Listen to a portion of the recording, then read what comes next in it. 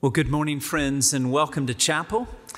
Today's chapel gathering is earmarked for the 2022-2023 W.C. Dobbs Lecture.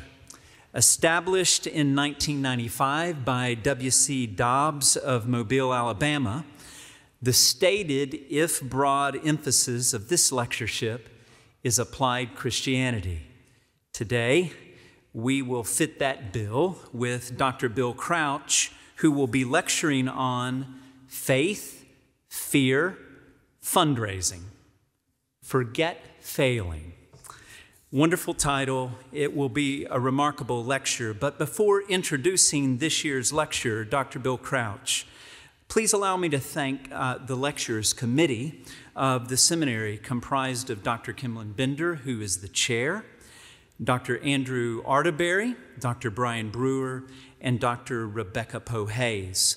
We're grateful not only for their planning, but also for their hosting of Dr. Crouch during these days. Would you also allow me to please say a special word of thanks to Miss Joanne Sharkey-Ranofsky for her work and her support with this event.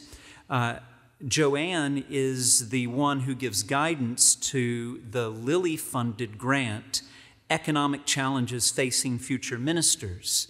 And under the auspices and through the generosity of this grant, it has made this workshop yesterday and lecture today and the meals associated with both possible. I also want to say thank you to the Truett Church Network, who has lent both support and funding for Dr. Crouch's being with us. Dr. Crouch is a graduate of Wingate University, Wake Forest University, and Southeastern Baptist Theological Seminary. Dr. Crouch is the founder and CEO of Bright Dot. Bright Dot is an organization that partners with clients to generate the energy and the resources necessary to lead and impact change. Before Dr. Crouch, who is the founder and CEO of Bright Dot, went into this work, he worked at Gardner-Webb University in Western North Carolina in the foothills of the Blue Ridge. He worked for the Baptist Children's Homes of North Carolina. He worked for Carson Newman University. Someone must have graduated from Carson Newman. And he was the visionary and very successful president of Georgetown College. Dr. Crouch is married to Jan and the father of 5 adult children, and they have blessed them with 9 grandchildren. I had not long been dean at Truett when Dr. Crouch was very gracious and helped me in the initial days in coaching me and also helping me to know a little bit more about fundraising than I did at the time, which was frankly nothing. We are very grateful for Dr. Crouch, for his life, for his work, and we look forward to hearing you and to learning from you today, Bill. But first, Adam will lead us in a hymn, Great is Thy Faithfulness. Welcome to chapel. Please stand as we sing this morning hymn number 48, Great is Thy Faithfulness, as we hear today's lecture on faith, fear, and fundraising. Forget failing. I thought this would be appropriate, so we sing with me.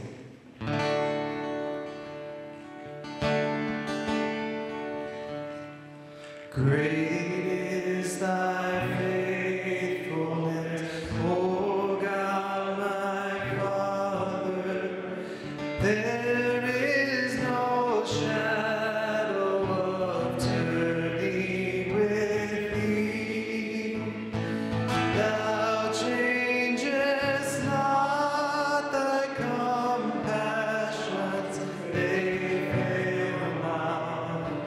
As Thou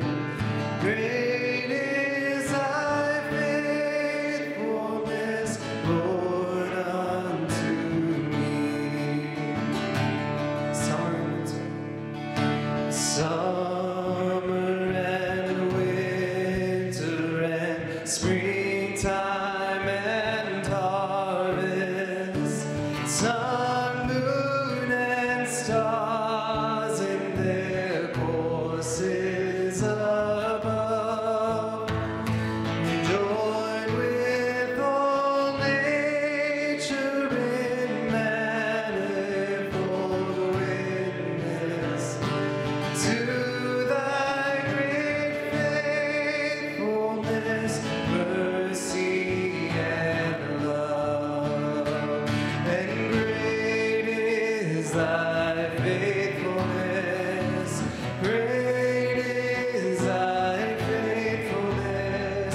Yes, morning by morning, new mercies I see. And all I have needed, thy hand hath provided.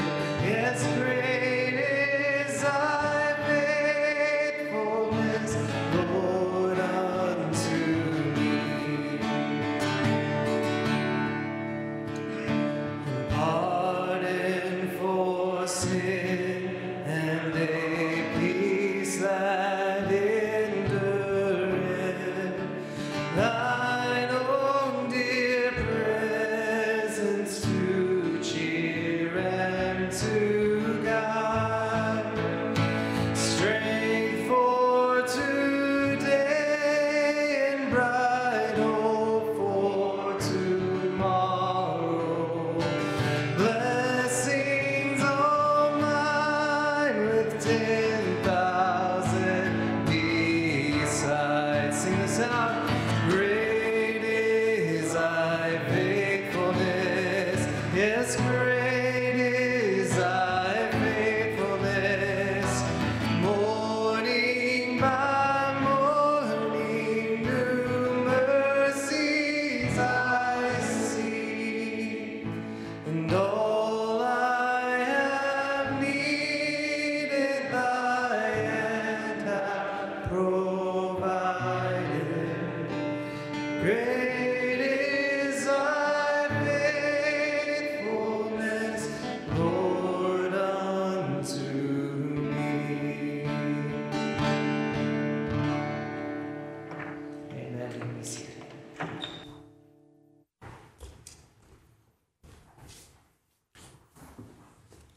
Thank you, Adam.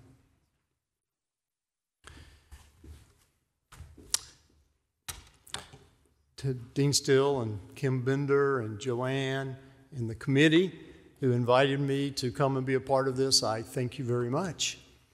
In doing my research, and I realized that for many, many years this lecture has taken place and that scholars from all over have been invited to stand behind this podium for this occasion until this year, when they called and said, further, this year we want to be practical and invite a practitioner to come and to speak with us. So I looked up what is a practitioner. And a practitioner is a person who has practiced in their life an art or a discipline, a profession, and according to the definition, is a person of wisdom, and the wisdom comes from the accumulation of all their mistakes. Right? So I feel very, very comfortable being the lecturer today. In 1976, when I was a third-year student getting my Master of Divinity degree, I enrolled in the Clinical Pastoral Education Certification Program. And I was assigned to Wake Medical School in Raleigh, North Carolina. And on the first day that we met, our professor, we went through all the things that we had to do to be able to know. Then we were assigned times to be on call. And I got the short straw, and I was on call the first night. And as the professor was leaving the room, he turned to me and he said, Bill, if you get in a situation tonight and you don't know what to say, just remember the power of touch. I said, okay. So at 2 o'clock in the morning, sleeping on the cot in the chaplain's room, my buzzer went off. I looked down and it said, emergency, 4th floor. I got dressed real quickly. As I was running to the elevator, my heart was racing because this was getting ready to be an experience I had never had before in my life. I got up to the fourth floor. It opened up. Standing at the elevator was the nurse. She started walking me down the hall, and she said, I need to tell you, Mrs. Philpott's 88 years old. She's going to be dying in the next few moments. Her children are distraught. We need the chaplain to come and to calm down the situation. We get to the door.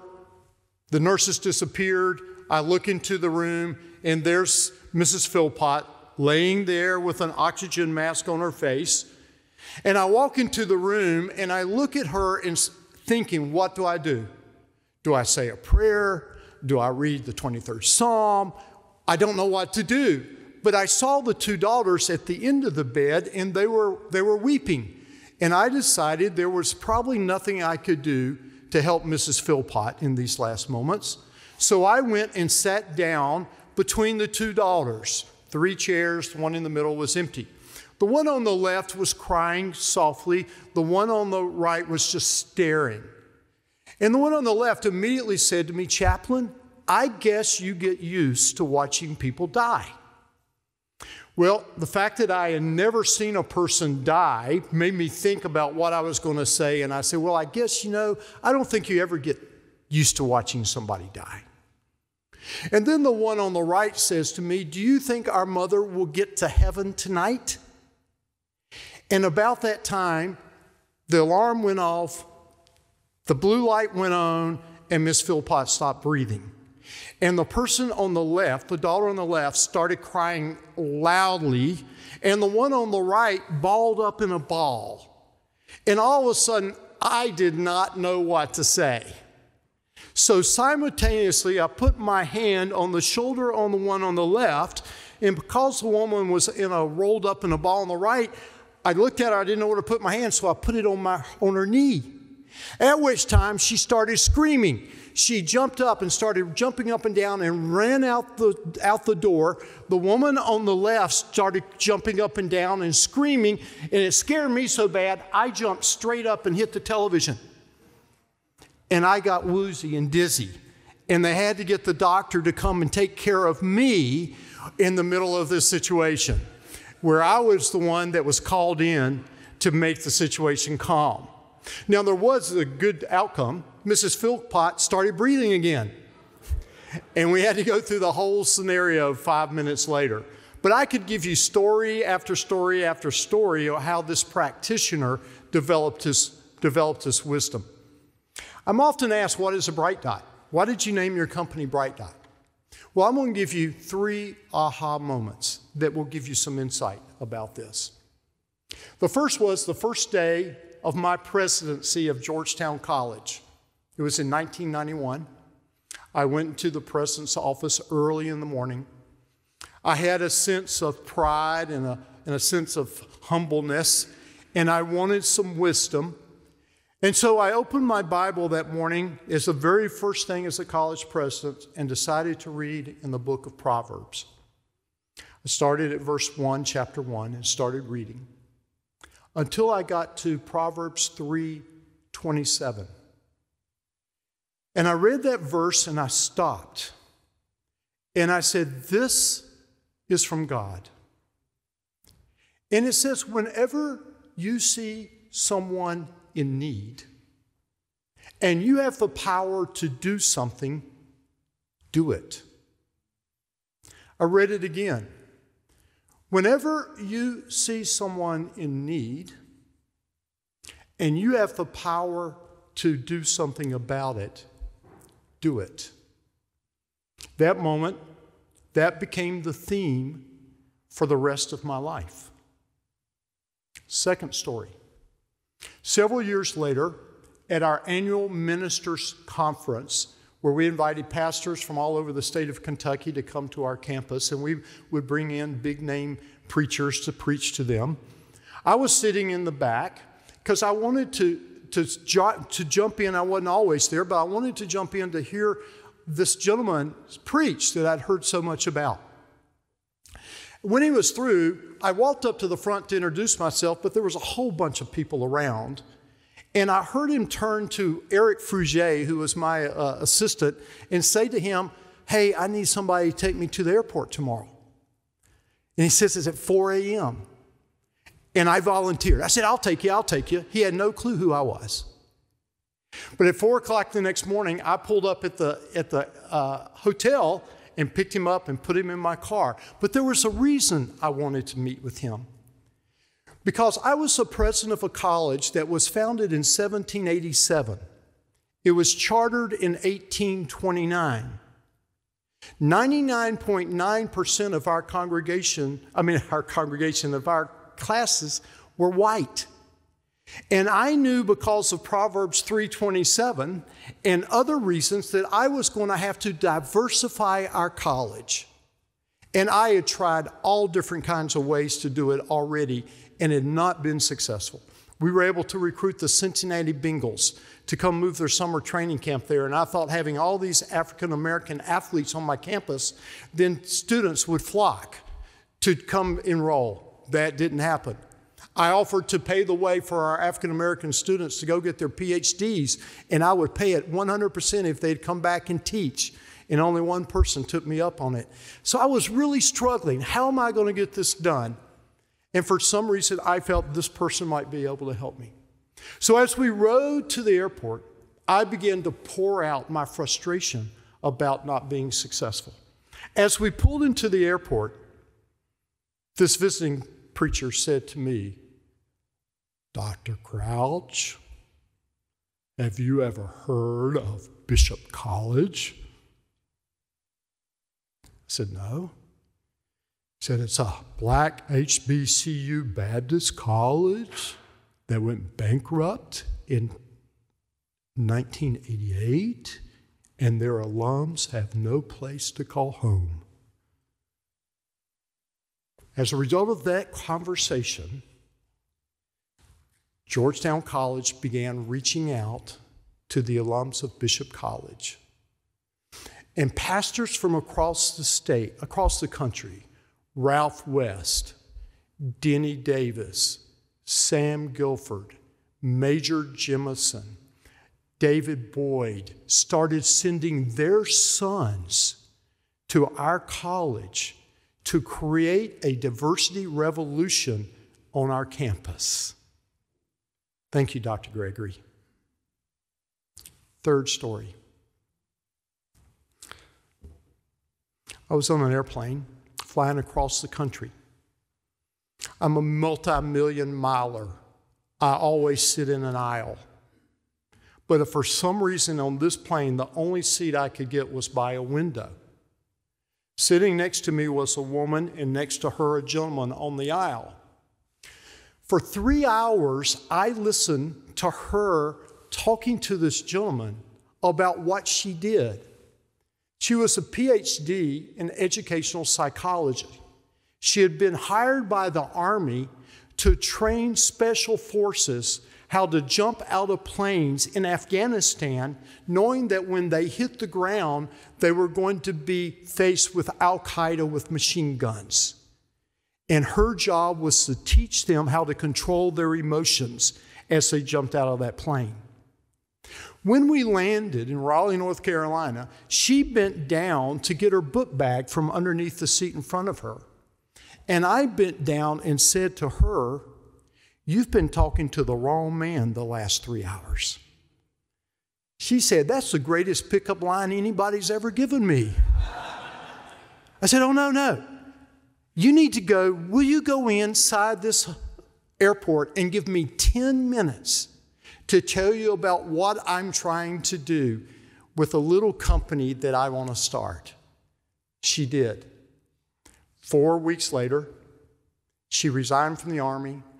She came to work for me, and we set out to change the way nonprofits in this country work to try to make them more efficient, to make them more effective, and to make them healthier. That's the engine behind the founding of Bright Dot. So how does this relate to a conversation about faith, fear, fundraising, forget failing? Before I start talking about the F words, let me talk to you about nonprofits. In the United States, there are almost 2 million nonprofits across our country. 500,000 of them are religious organizations. They employ 13 million people. That's twice the population of Arizona. 25% of all adult Americans volunteer for a nonprofit in one way or another. There are 10 million donors in 2020 who made gifts to nonprofits across the country. And there are 3.5 million paid fundraisers who work for nonprofits across the country. It's often acknowledged that the reason that a nonprofit was started, every nonprofit was started, was to fight an enemy. And we know from a fundraising perspective that when there's an enemy identified, it's the number one reason that people give spontaneously. All we have to look at is Turkey and the earthquake. Ukraine. The enemy there is pain and suffering, and people give money in order to alleviate that. You can also look at civic clubs. Rotary has given close to $1 billion across the country to wipe out polio. Other nonprofits have raised money to fight disease. What does a nonprofit do? A nonprofit brings people together to solve problems and to fight enemies. A nonprofit promotes civic engagement. A nonprofit creates laboratories for learning. A nonprofit provides research to cure diseases and medical teams to apply the research. A nonprofit serves those that cannot serve themselves. And a nonprofit becomes an economic engine for the areas where they're located. What would Waco be without Baylor? All of us here today have a connection with a nonprofit. You might be like me. I was born in a hospital, a nonprofit hospital in Louisville, Kentucky, when my dad was a student at Southern Seminary. You might have avoided a disease because a civic club gave money to help tackle diabetes. Most of us have attended church since we could crawl. Again, like me, some of you learn how to swim at the YMCA, or you learn life skills at Boy Scouts, Girl Scouts, or GAs and RAs, if anybody can remember what those are. Hopefully all of us voted in November due to the fact that there are nonprofits fighting for voting rights across our country. All of us have visited historic treasures like zoos and museums, and we've stood on the edge of the Grand Canyon. And all of us have rejoiced and laughed and had fun at productions, theater, musical that are provided by nonprofits. As quoted by the National Council of Nonprofits website, nonprofits feed, lead, shelter, educate, nurture, and inspire people of every age, gender, race, and socioeconomic status. There's no question that we desperately need nonprofits, but we need them to be healthy, well-managed, and vital. So what is the state of nonprofits in our country? At Bright Dot, I have 23 members of my team, and we've worked with over 100 nonprofits in the last 7 years. These organizations have ranged from 2 employees to 2,000 employees. We love our work. We're inspired by the people who share their lives and invest their lives in doing this important work. But what is happening? Let's look at churches. In a series of articles in the Washington Post in 2022, they reported churches are declining in rapid numbers, especially Christian and Catholic churches across our country. Many are saddled with debt and have old buildings that are money pits. There are increased requests from all different kinds of nonprofits competing for the money that has been given to churches in the past.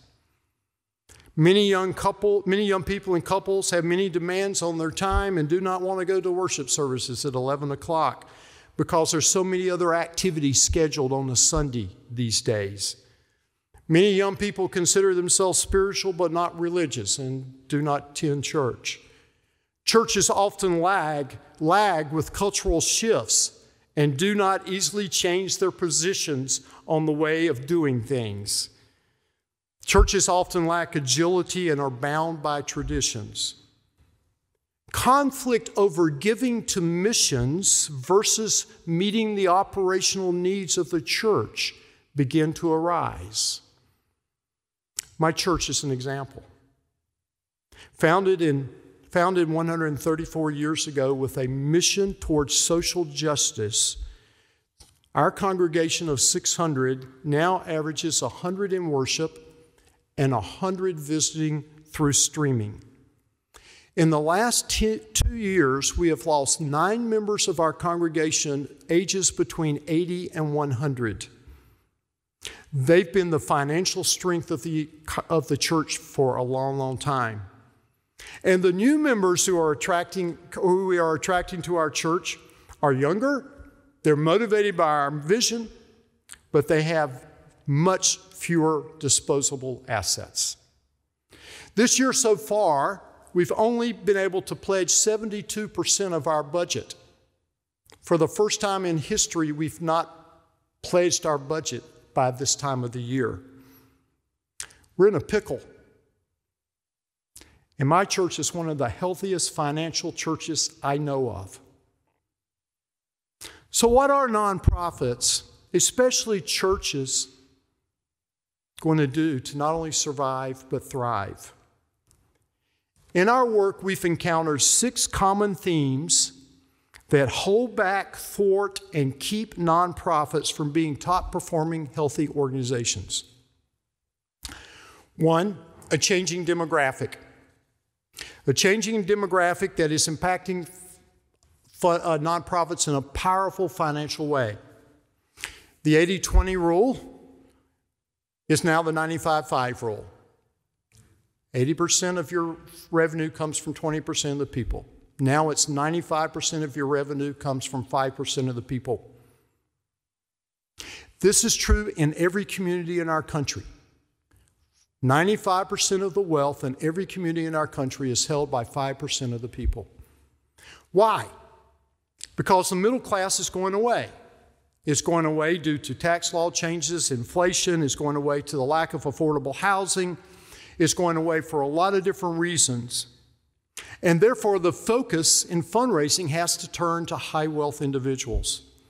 And dealing with high wealth individuals is intimidating for those in the nonprofit sector because 90% of the employees in the nonprofit sector come from lower to middle class families. 2, there is often a lack of employee honesty. Our firm believes that one of the biggest problems at every Christian nonprofit that we've worked with is the lack of honesty. The lack of honesty becomes there are so many managers who are hesitant to give direct feedback to their employees' performances for fear of hurting someone's feelings, thus producing mediocre employees and mediocre results and unaddressed conflicts. 3, too many nonprofit leaders focus on needs rather than vision. It's quite clear that high wealth individuals give to vision that does not put band-aids on problems, but solves them. Many nonprofits still only talk about the needs of their organizations rather than their visions that produce a ripple about outcomes for their clients and the world.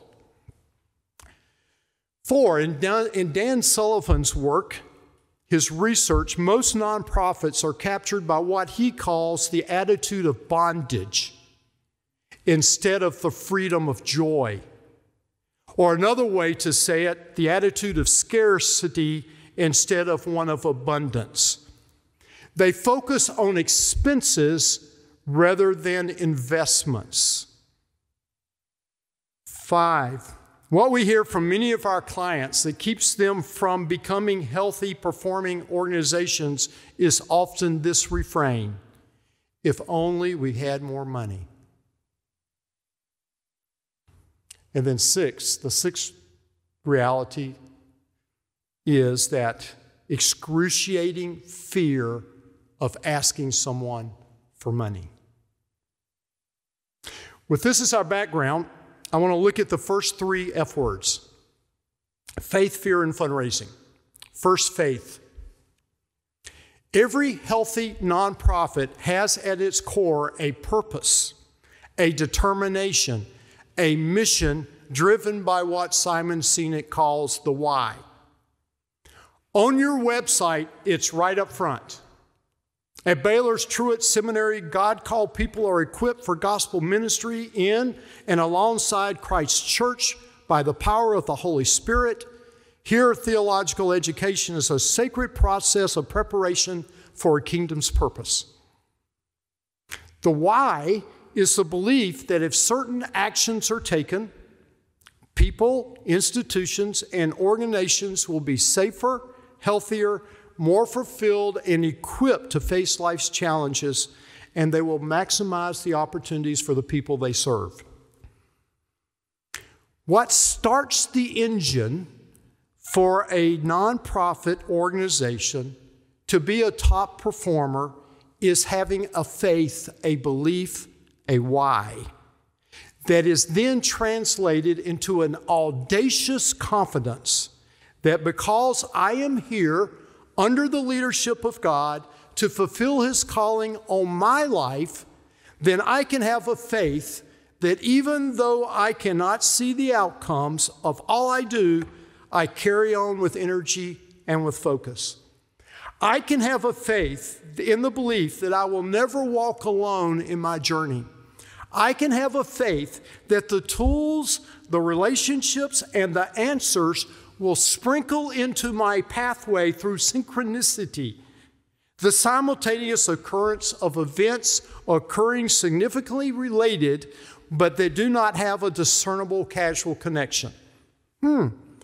Such as a new college president reading in the first days in his office and coming across Proverbs 3:27. Or a speaker showing up at a campus and spending time and discovering new possibilities. Or even a person who happens to sit next to you on an airplane. By chance, a young George Truett was at a meeting as a teenager when he heard his school superintendent, Mr. Finger, give a 1-hour lecture. Truett described it as fun and full of much practical information. Later in his life, saying, that chance hour influenced the rest of my life. Our team has found that many of our faith-based clients populate the workforce with people that are there for jobs, not a calling. The why is not reflected on the pictures on their walls. The testimonies of lives impacted are not shared in their staff meetings. And the conversations about the water fountain often are more about gossip than about vision. The power of the Holy Spirit is often forfeited in Christian nonprofits. In 1979, I went through a tragedy that brought me to my knees. I was in the last year of my D-Min program. I was pastoring a First Baptist church in a counter-seat town. I was a father of 3 wonderful daughters, 8, 5, and 2. Early on a beautiful May morning, I received my Doctor of Ministry degree. That night, after the girls were in bed, my wife told me she was leaving, filing for a divorce, and taking the girls with her. The next day, a moving truck pulled up at our house, and they moved 200 miles away. The next 6 months were hellish. I cried myself to sleep every night. The church was wonderful. and they stood by my side.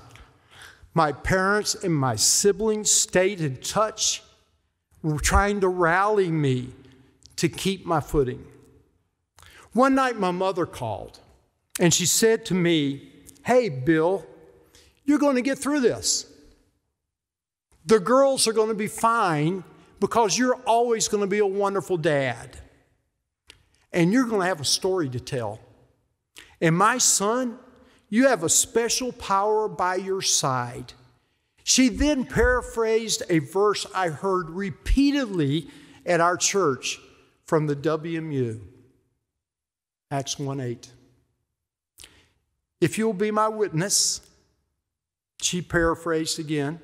In other words, son, if you'll tell your story about God's impact on your life through this experience, you shall receive a power from the Holy Spirit that will allow you to impact lives everywhere you go for the rest of your life. You and I in this place and Christian nonprofits have a power that is available to us every day that strengthens us with a faith, the belief in the things we cannot see, that should infuse us with a confidence to fight any enemy, any problem, or any challenge. King Saul, speaking to the young David, said, "You're not able to go against this Philistine to fight with him. You are a youth, and he's a man of war from his youth." "Oh, but King David, I have a story to tell. I have killed both lion and bear, and this uncircumcised Philistine will be like one of them." The great advantage of Christian nonprofits is the power of the Holy Spirit. Martin Luther King Jr. wrote in his first book in 1957 called Striving for Freedom that the Spirit of God is the continuing community building force to move history. Let me say that again. The Spirit of God is the continuing community building force to move history. In the 4th chapter of Luke, Jesus said, "The Spirit of the Lord is upon me."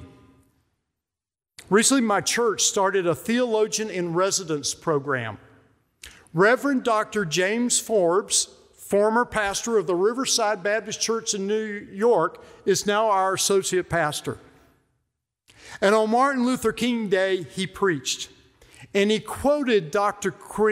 King saying, "When we are called or anointed to be ministers of the gospel, we don't just breathe in oxygen, but we breathe in the Spirit of God." And continuing, Dr. King says, "The anointed ones always have by themselves a cosmic companion." Dr. Rick Davis is here today. Dr. Davis has pastored 3 significant churches in Texas, from Midlothian, Brownwood, and Brock. And in between, he served as the director of the Center for Strategic Evangelism of the Baptist General Convention of Texas. The cosmic companion, the Spirit of God, led him in December 2016 to become the executive director of the Chains of Grace Reentry Ministry, a place that provides reentry supervision for men and women coming out of long-term incarceration.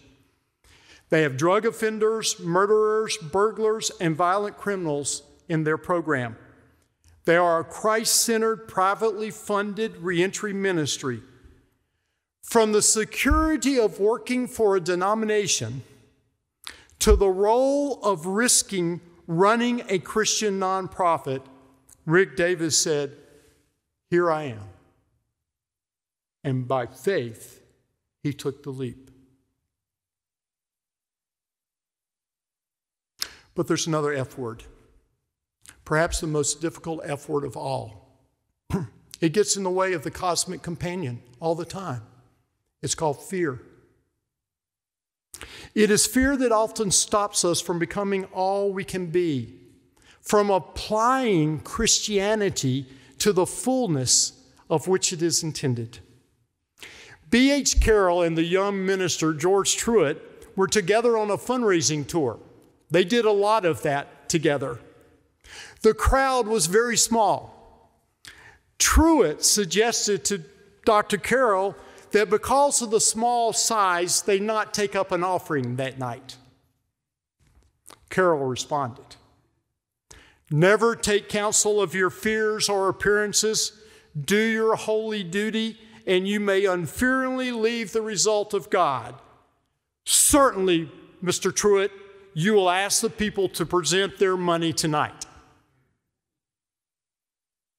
Truett, speaking of B.H. Carroll later in life, said that every great epic in history begins with the incarnation of a great ideal from a courageous leader. At birth, we all entered the world with fear being a part of who we are. Meg Foley, who is the director of performance psychology for Bright Dot, has educated our team a great deal about how the brain operates. I'm sure you all know that there are 3 automatic responses that we have when we feel we are frightened: flight, fight, or freeze. All these responses keep us from moving forward. Amy Battle says that fear makes us small. Worst of all, we lose minutes, hours, and days of precious life and joy-filled circumstances. What if we were pushed by our fears to new levels of performance, she asked. Lucy Daniels, a psychologist and a member of my church who spent 5 years as a teenager in a mental institution, writes at age 88 that our problems can become our greatest opportunities. We have found that nonprofits operate in the freeze response way too often. They're not analyzing data. They're not willing to change. They've not developed operational systems that will rely on routines instead of emotions. They easily find excuses for failed results. They recruit board members that do not have clear expectations or who do not want to be held accountable. They accept mediocre performance from employees instead of providing opportunities for personal growth. They do not build relationships and follow up with solicitations. They complain about the lack of engagement of their boards. They are not transparent in communicating with their staff. In most cases, if they ask for money, they always ask for too little. In 2006, the Educational Advisory Board in Washington, D.C. commissioned a study on the difference between an average fundraiser and a superior fundraiser. The results were clear. The difference was the level of one's emotional intelligence. Emotional intelligence particularly comes down to 3 things: self-knowledge, managing your emotions, and understanding other people. If you have high degrees of emotional intelligence, you do not flee, you do not freeze, you do not fight when faced with a challenge, but you respond by moving through your fear. As we help nonprofits start recruiting employees to their institutions, we don't care about the previous work experiences. We're much more focused on, are they resilient? Are they persistent? Do they have a positive attitude? Are they creative? And does their personal why match the why of the organization they're going to go to work for? This is the bread and butter of emotional intelligence. And I would suggest to you today, it is what makes applied Christianity work in our world. Resilience is important. As we begin talking with potential clients and helping them employ new people, our performance psychologist, Meg Foley, has told us, find out about their childhoods. People who've been through a childhood trauma tend to be, whether it's death, divorce, relocation, targeted bullying, the chances are that they will be much more resilient and persistent in the workplace. We want our clients to hire people who have experienced success, overcome setbacks, and find ways to get through challenges.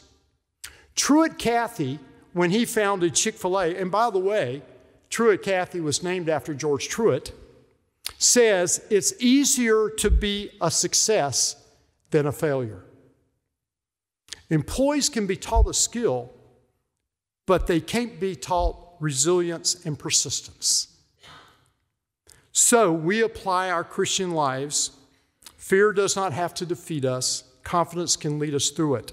But this leads us to our other F word, probably the most dreaded F word. Matter of fact, some of you might call this the profanity F word, fundraising. It does not matter where you look to find out what it is that scares people the most. At the top of the list is usually these three: death, public speaking, and asking somebody for money. Nonprofits need revenue. The philanthropic landscape of 2022 makes it clear that money's not the issue. Listen to this. Since the year 2019, philanthropy giving has gone up 7% in this country, including during the pandemic. But donor numbers are going down. Affluent donors are dominating gift giving. High wealth families have grown from 2.6 million families in 2008 to 6.98 million families in 2021. In fact, in the next 10 years, $68 trillion is going to be passed from one generation to the next. Money is not the issue. What's the problem? The problem is the donor connection is not being relational, but still transactional. It starts with getting to know a donor's heart. Again, quoting George Truett, "Win the people, and they will cheerfully give you their money. I don't care about their money. I want to win their heart."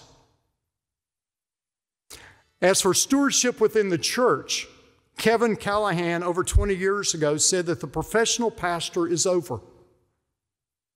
The time has come for the missionary entrepreneur pastor to arrive. What does this mean? I, like many of you, have known the Grundy and Jean James type of missionaries. The James served 25 years in Chile at the Colegio Baptista Academy. Every day they were challenged to run the school, clean the gym, steer the soup, repair uniforms, find transportation, employ faculty, staff the infirmary, and all the while finding ways to produce revenue, to keep the lights burning, the heat on, and cultivate donors to provide scholarships. Entrepreneurs is what the leaders of Christian nonprofits and pastors must be for the future. I grew up surrounded by preachers. My grandfather, a graduate of Southwestern, life was dominated by relationships with pastors of all church sizes. In my senior year in high school, he gave me the chance to go to the Baptist World Alliance in Tokyo, and my job was to retake the suitcases from the bus into the hotel way before there were wheels on suitcases. And guess who was on the trip? 20 pastors and their wives. My dad was pastor of a large church in North Carolina. And every year, our vacation, guess where we went? The Southern Baptist Convention. And guess who was there? Preachers. I spent 8 years getting my MDiv and my Doctor of Ministry, and I played a lot of intramural basketball in the gyms at the seminary. And guess who I was playing against? Wannabe preachers. Everywhere I turned, the conversations, whether on a plane, in a conversation, or playing intramural, were about the 3 B's. Budgets, buildings, and baptisms. And I was always curious as a young seminarian why it is that God always calls pastors to churches where the B's are bigger. In the educational advisory study I referred to earlier, it says that the great fundraisers are enterprising, creative, and love to serve people. Could it be that the future of ministry in the Christian nonprofit world is going to be made up of the F words instead of the B words? There are two kinds of Christians, two kinds of Christian lay people. Those who have the gift to serve and those who have been gifted with the resources to give to the people who serve. George Truett, quote, "We must show our men and women who have money, which is a God-given thing, and have the ability to get money, which is a God-given thing, that every one of them is only a rag picker if they do not use the money as a trustee of Jesus Christ." And here's the biggest reason, here's the biggest problem. The number one reason people do not give their money to an organization is they weren't asked. And what does it take to ask? Audacious confidence. And where does that come from? For a follower of Christ, it comes through the power of the Holy Spirit who pushes us out of our comfort zones. So as we march into 2023, it's now time to forget failing. Dr. Truett often quoted Benjamin Franklin. Quote, "Value time, for time is the stuff of which life is made. And over the gateway to the tomb of many a man and woman who have failed, might it be written that the cause of their failure in these two words, they dawdled." To be in ministry in today's world will require entrepreneurship and execution. To achieve goals you have never achieved, you must start doing things you've never done. The lack of self-awareness, the lack of controlling our emotions, the lack of not being resilient are the things that will hold us back. Believe me, money is not the problem. Remember, there is more money in circulation than there's ever been. The formula for healthy nonprofits is the ability to execute. For leaders to put in motion these things, what must a Christian nonprofit leader do? You must be flexible. You're the pastor of an old church with empty rooms? Tear down part of your structure and turn the land into a community garden. Less maintenance costs, more community impact. Turn over your fellowship hall and kitchen for free during the week for a minority family to start a restaurant open on Mondays and Fridays. Give it back to the church for the weekend, and they pay a tithe of their profits. Collect clothes, but not for a nonprofit that packages the clothes and sends them to Africa and denies African seamstress jobs, but that gives the clothes to those around you. And here in Texas, there are 1,000 on the border who need your help. Convert a church bus or van into mobile showers that you drive around the community offering warm showers to the homeless. Solicit sponsors to pay for 1 month of the gas and the water bills so that you can impact the lives of others. The entrepreneur church leader understands that donors give more money to restricted causes and unrestricted causes, and therefore changes the way they do their budgeting.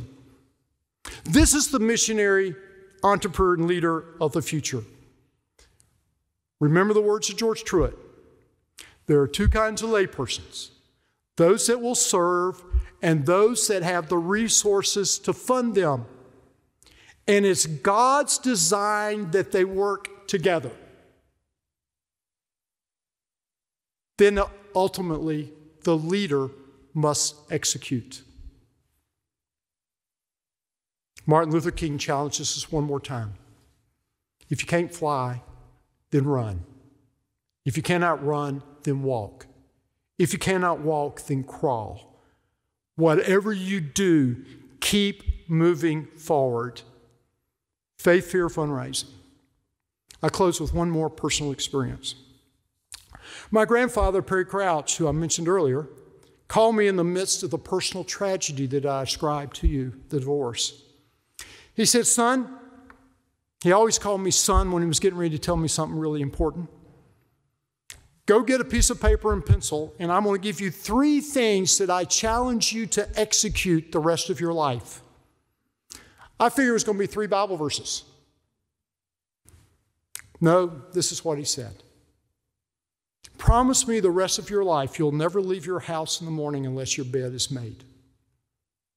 Promise me for the rest of your life that you'll never leave your house in the morning unless all the dishes in the sink are washed, even if you're not the ones who dirtied them. Promise me that for the rest of your life you'll never leave the house in the morning unless your shoes are shined and you look like $1 million. He went on to say, I'm sharing this with you, son, because there will come times in your life when you are frightened, feeling shameful, disappointed, and depressed. It happens to all of us. But if you'll do these 3 things, that when you leave the house in the morning, you will have executed 3 small victories that 98% of the people you will see that day have not done. He says execution builds success, and success builds confidence.